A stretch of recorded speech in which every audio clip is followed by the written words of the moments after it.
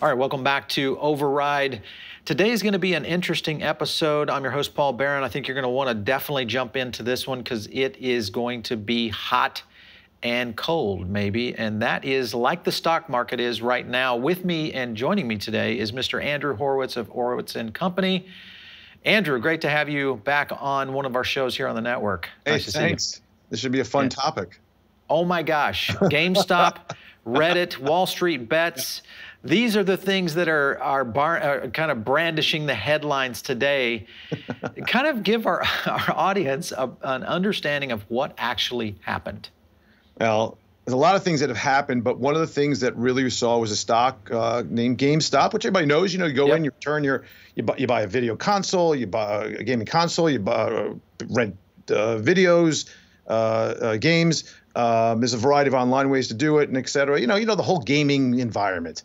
And basically, this stock was at, I don't know, $12, $13, $14. There was a huge short interest, meaning people in Wall Street, people investing were looking for this to go down even further to a point that they overdid it. Then all of a sudden, there was kind of a murmur out there and a discussion with a subreddit group called WallStreetBets about, hey, there's a great opportunity. Let's see if we could squeeze the shorts, meaning when the price goes up on a stock, those that are short or looking to and betting for it to go down are going to have to say, you know what, I can't take this anymore, and let's cover the position. Let's get out of it.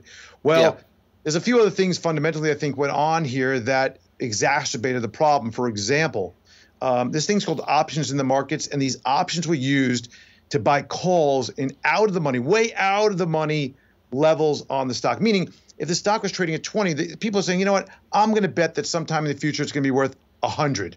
Now, oftentimes those don't pay off. You'll lose your money on it. But when you start doing that en masse, what happens is that the people that are selling it to you, the option traders, usually have to start thinking about hedging their position.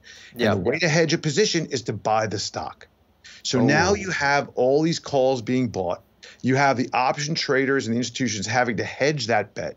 They hedge it by buying the stock. That buying the stock causes the short sellers to do what? To buy the stock. That starts a whole momentum process. Individuals, other players are buying the stock. And then what happens is it creates this vicious cycle. And then you start popping the top off. This stock goes from $17 to $450 in a matter of 2 weeks. So this, of course, the Wall Street Bets group on Reddit, I follow Reddit, a lot of the investment groups on there, actually, and I find them very sometimes entertaining. Sometimes it's like, that's an interesting analysis of something, and it definitely makes you dive in a little deeper down the rabbit hole. Here's my question, because there's a lot of people speculating that this may have been some sort of constructed effort, and I guess that's the billion-dollar question today, because it does kind of position the market into a very unusual situation. If a group like Reddit, and there might be some strategy that's maybe guiding that group, this could start happening to other stocks. So how does this frame? Yeah, exactly. So obviously, what were some of the other stocks that this, of course, hit? So we had AMC, we had KOSS, KOSS, Today American Airlines. When the news came out, they were up 50% on a terrible loss, but yet their earnings came out thinking things will be better. AMC, I mentioned AMC. And who else do we have in there? I have the list here. Let's see. Bed Bath & Beyond. Bed Bath & Beyond was Nokia was another one. Okay. There's several other names in the area of SPACs and other speculative instruments that were really rocketed up the last few days. And the biggest concern I have is what the narrative that is surrounding this is starting to expand to. You know, the whole first is, let's stick it to Wall Street because you know what? We are going to finally have our due. All these years we've been getting screwed by Wall Street, and you know what? We're going to go in there and we're going to try to short circuit this by taking down this hedge fund, this Melvin hedge fund. Hey, this guy Citron, Andrew Left, who is a famous short seller, came out with a whole piece on this. We're going to screw him. We're going to kind of rock it to him and make him lose a lot of money because, you know what, we deserve it finally. Now, these are the social justice, financial justice warriors out there that are thinking that this is a game to be played in order to do so. So that's interesting. I find it total BS, okay? I think it's greed wrapped in the idea that they want to feel good about themselves. Because what they're doing is nothing more than being corporate raiders individually and collectively trying to bust up an institution of some sort because they're pissed off that they haven't made this money over the time, and they're jealous, they're upset and all that. And you know what? I have no problem with trading GameStop. I have no problem making money, speculating back and forth, AMC, whatever you want to do. I encourage it. I think it's great. But to try to pretend that this is some greater purpose in what they're doing with this is totally, absolutely ridiculous. And if anybody's out there thinking that's what it's all about, you're going to have a problem in the future with major losses if that's how you're actually investing your money. Well, yeah, I think your point is definitely interesting because it does kind of flow into what some of the bigger positions on the internet that I've been reading. You look at Barstool Sports and their CEO and president, Dave Portnoy. He kind of jumped in on that, the David and Goliath kind of approach that you're mentioning. Right. We've seen also even Chamath jumped in on this on dropping money reckless, into by the way, Barstool. Totally reckless. Elon did too. Chamath did. Dave Portnoy did. And all these are just looking for a little spotlight, a little bit of relevance. To be honest with you, I think what Chamath did, I had a lot of respect for him. I lost a lot of respect. Listen, he put, from what I calculated, about $130,000 to work, made about $700,000, give or take, depending on how the math worked out, with some options that he did. But to supercharge this and then to have a move up to 450 down to about 200 again, and I think it was as low as 163 on Thursday. The thing is that there's going to be a lot of people that are going to be left in the dust. And then who are they going to blame, by the way? They're going to blame Wall Street. Wall Street, yeah. Hey, you know what? They stopped the trading on this. They only allowed options to be closed, not opened. The Robinhood, Schwab, TD Ameritrade, E-Trade, no more trading of this and all. I mean, the fact of the matter is what happened was totally out of control. And it was all about greed. There'll be plenty of opportunities. But to think that a stock goes up by 100% a day for days on end with no fundamental reason to do so is a little bit, I would think, simplistic. Yeah. Well, it's definitely, I mean, it's literally going into like a Las Vegas casino. I mean, that's what essentially they're doing. And letting it ride. Yeah, let it ride. So here's, I guess, the positioning of what's happening from a social and cultural aspect is that you've got millions, potentially millions of people in these kinds of forums. And as you know, with the advent of Robinhood, Webull, et cetera, this day trader, mentality has kind of just exploded. Obviously, the transaction numbers have started to increase dramatically on Wall Street. Do you think we'll see any kind of government regulation that could come down and kind of put some controls on this? So it's interesting. This year, I came into this year and I thought there would be two potential regulatory announcements throughout the year sometime, not exactly sure where. I thought the first one would be a regulatory discussion about cryptocurrencies of some sort. Right. And that happened within the first 3 weeks of this year. And that was Janet Yellen who came out and said, hey, you know what? We need to look at this and watch what's going on here because a lot of the things, in her opinion, were used for nefarious purposes, illegal activity. So that was one. The second one was a regulation or at least something to do with SPACs. Special purpose acquisition vehicles, again, being really moved by some of the same players, by the way. Okay, you got the Portnoys, you got the Chamaths, you got the, not so much Elon Musk, but you got several others that are looking at this.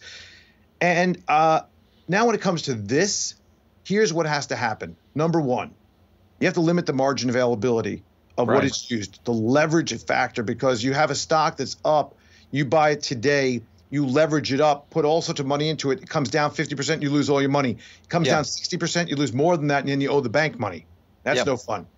So I think the margin, the leverage issues have to be controlled a little bit more. And you have to wonder, the Wall Street bets, whether or not this is going to be considered a violation of SEC laws where you had a manipulation by a group of people in a concerted effort to do something on a stock. It's much easier to prove when 5 or 10 people get together in a room and say, hey, we are going to hit this stock. We're going to make it go up. We're going to make it go down, whatever it is. And that's a conspiracy of sorts, and that's illegal. Now, how do you prove that with Wall Street bets? I mean, if you read the threads, it's like, yeah, let's get them. Keep on buying till you're blue in the face. To the moon is going. Rocket ship that's never going to end. This is going to be the way to, your riches. And I mean, seriously, haven't you seen this before on the Bitcoin boards? It's the same people. You have, yeah. The same exact discussions. To the moon, you're going to be a holder. You're going to be left holding the bag on this one is what you're going to be a holder of. You know, we've seen that kind of break down a little bit with AMC coming out with a secondary offering, stock down 50, 60%. Top to bottom today was about a 70% move on GameStop. I mean, if that's not heart-stopping stuff, it's okay. Like I said, I have no objection to it. But as David Tepper said today, he said, listen, it was a party in 1999. Now it's a gang up Inc. And it didn't end well in 1999 and during the dot-com bubble, and doesn't think it's going to be there is either going to have the same thing. Old scars. All right, so you mentioned leverage and kind of the whole aspect with someone like, say, a Robinhood, when you have millions of these players who are basically maybe have less than $1,000 in the market, and they do go into leveraging themselves. How would Robinhood ever collect on that if they start losing, losing their time? I mean, this could take down Robinhood. Of course, that's why they're limiting it. That's why they're saying, you know what, you can't do things like certain option positions potentially, possibly shorting. Margin use is going to be curtailed because you have to. You cannot allow, not only for this, it's any stock that has excess volatility is always, this is not new. This is not like, blame Wall Street for the screwing here again. This is not new. It makes total business sense to limit the amount of leverage or borrowed money that you could use to buy stocks on a volatile name. We see that all the time. Every day in my office, we see an alert come out that, hey, stock ABC, margin requirements have changed. When you see the volatility on markets themselves, you see that in the futures markets, they will change the margin availability and what the initial margin requirement is on a contract. This is nothing new. But people are trying to make it seem like, look what they did. They tried to get us again. The whole thing is well, frankly, it's fun. But I think there's a lot of people that need to do a lot of thinking about, is this really investing, or is this just simply, as you said, gambling. Going to the casino. Yeah, it's gambling. All right, so the impact on, let's talk about the impact on the market, the impact on the hedge funds and the shorts. Because there's some big numbers here. I mean, we're seeing now $5 billion. Do you think this is a long-term scenario that could play out? And how fast do you think someone like a Congress would act on kind of restructuring some of the SEC pushes? Can they get into the market very quickly with a regulation? I think the SEC will get right on this, and I think they're looking at this already. I don't think there's any question there's going to be a quick look at this, of what's going on. In terms of the idea of what else is it going to do in terms of a destabilizing force potentially for markets, already has been. You look what happened on Wednesday when these things were flying up and where shorts was getting squeezed, Tuesday as well. What you saw was a sell-off in other sectors because what was happening was there was an unwind happening. Shorts were having to get rid of and find money to pay for. They pulled the money out of other positions, pushed them in. And what we're finding is that I think this could be a very destabilizing issue if this is going to happen, because we may not like the idea of shorting a stock, but I got to tell you something. Everyone listening, watching right now should thank short sellers. And I'm serious about it. I'll tell you why. And I short stocks now. I'm not we don't short like big number. We hedge out portfolio risk. We buy a couple of positions sell a couple of positions on the short side. We're not a dedicated short seller, but where it makes sense, it makes sense. Here's why you want to thank them. When markets are coming down, they're coming down hard, right? They're coming down 10, 15, 20%. Everybody's selling. Nobody wants a part of it. You know what I'm talking about, right? You get that mode. You're like, I am never investing again, okay? And then who is it out there that's going to hang on and say, we're ready to buy?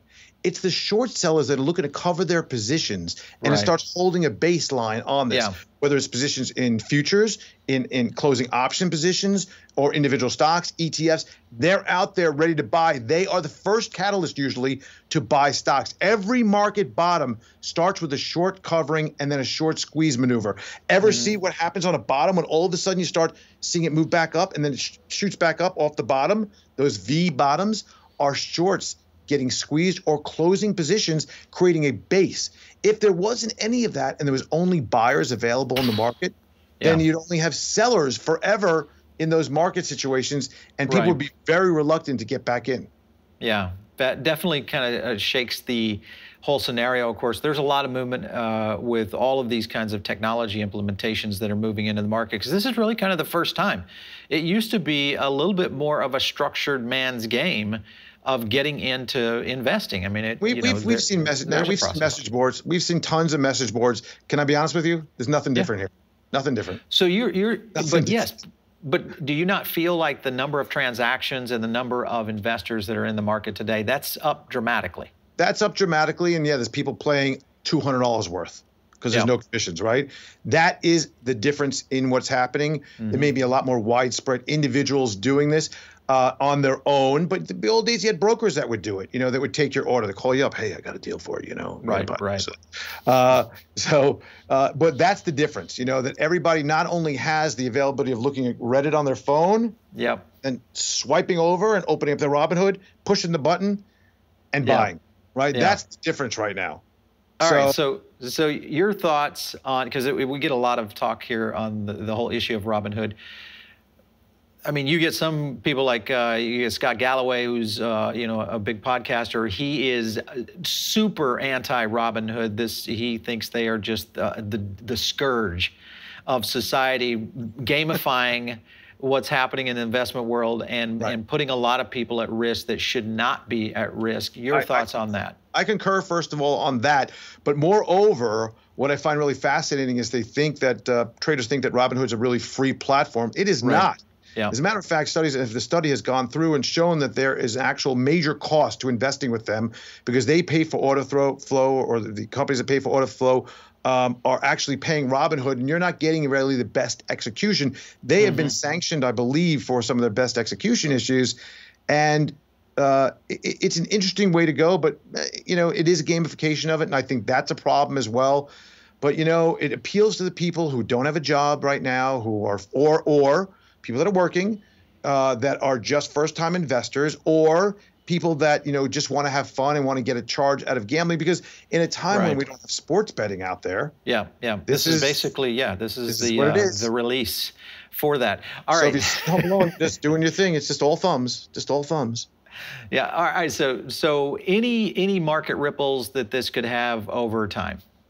I mean, I think the issue is it's going to be looked at and found, and there may be some people that are very sensitive to looking at owning positions that have high short interest, which they should have done to begin with. Right. Like if you see there's a high short interest, initially I think the novice investor thinks, wow, a lot of people are betting against them. That must be a real good bet for the downside. But if you think about it, the higher the short interest is, the more that has to be busted out when things turn, if they turn. Yeah. So I would rather almost short companies that don't have high short interest. If you understand what I'm saying? And if I'm right, everybody's going to follow me in, and then eventually I'll be the first one.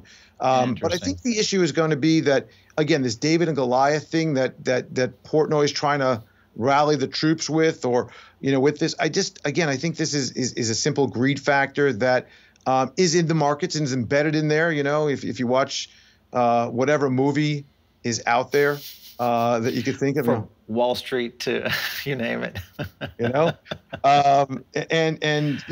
big question is who's behind it. I think is going to really resolve what impact this has on markets. If it is just the millions of average people out there that are just novice traders that are just ganged up together, kind of one thing. If they're going to try to bust Wall Street, not good for anybody. If it is in fact another major PR campaign, it was just again a scam, there's going to be some ramifications with that, and it's going to be pretty ugly.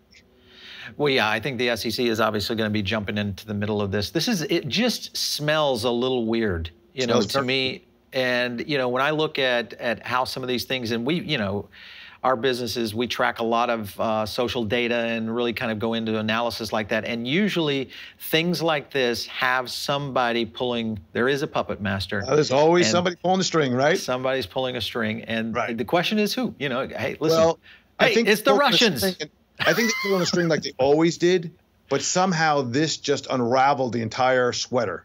Yeah, exactly. And it got out of control, and it happens. That's the risk of pulling on the string.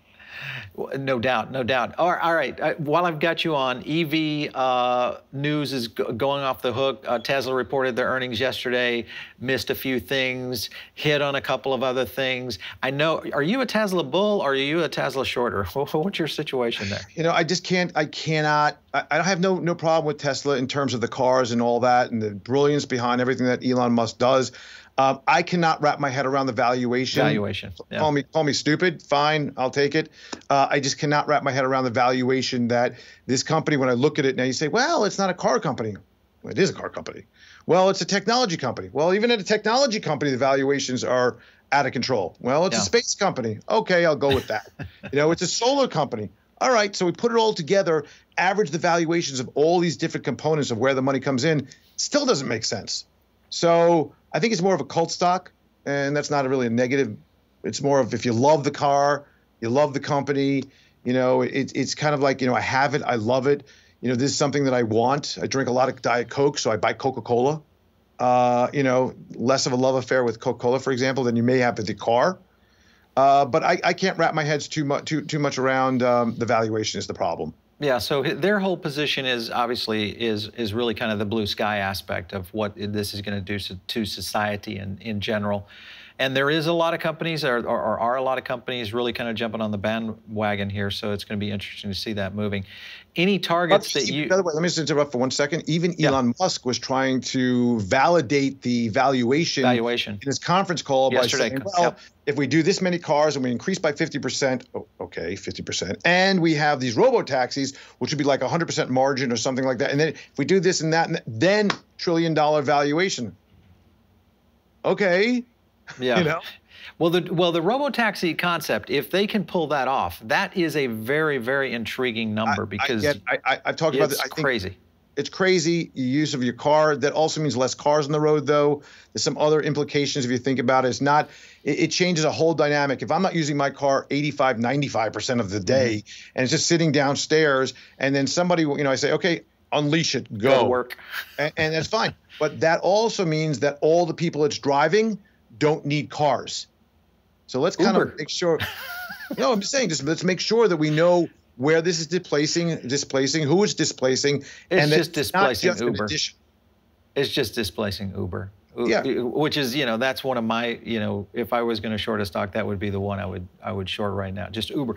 Uber in Central, don't get me started on how it affects the restaurant industry. I don't even want to go there because that's where I really draw the line with Uber.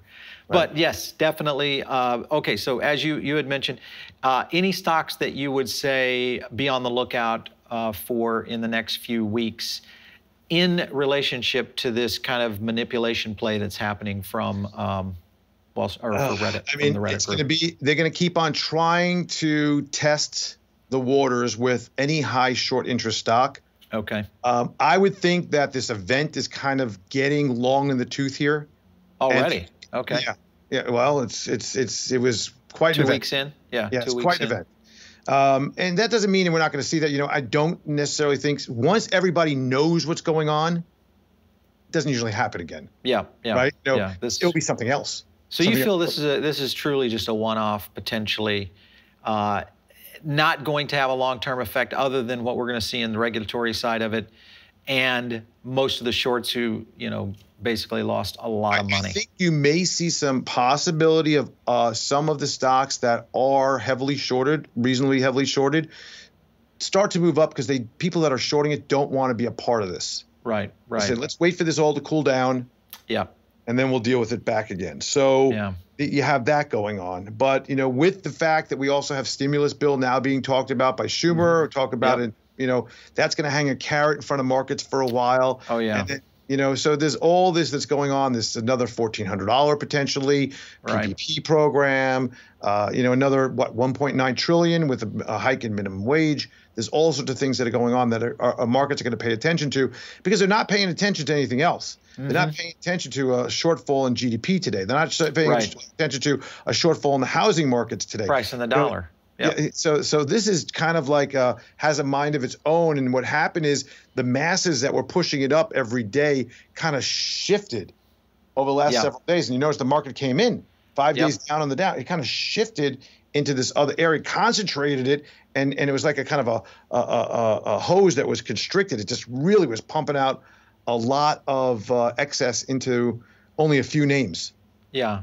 Well, the transaction numbers were off the charts in terms of just volume of trading. 100 million shares traded at AMC yesterday. Yeah, that's just out of this it's a billion world. Shares. I think it was 1 billion shares yesterday. It was ridiculous.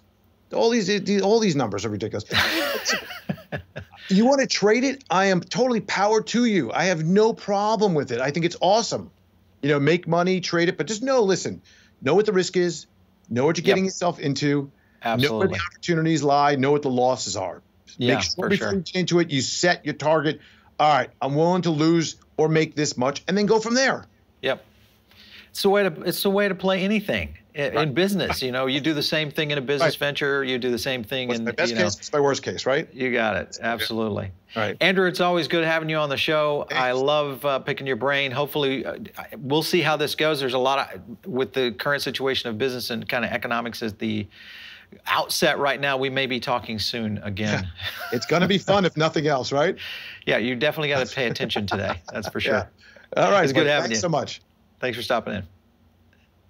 All right, so all of you guys joining us over on the podcast side of this here on Override, we kind of drive down into some very interesting topics here. Usually it's on the edge of technology and business and politics, really kind of the economics of what drives our society on every day. Make sure and leave a rating on the podcast if you like what you hear. If you want to hear more, or you maybe have a topic that you think would be a great one for us to explore, just shoot us an email to producer@revernetworks.com, or you can hit me up on Twitter @Paul Barron. We'll catch you next time on Override.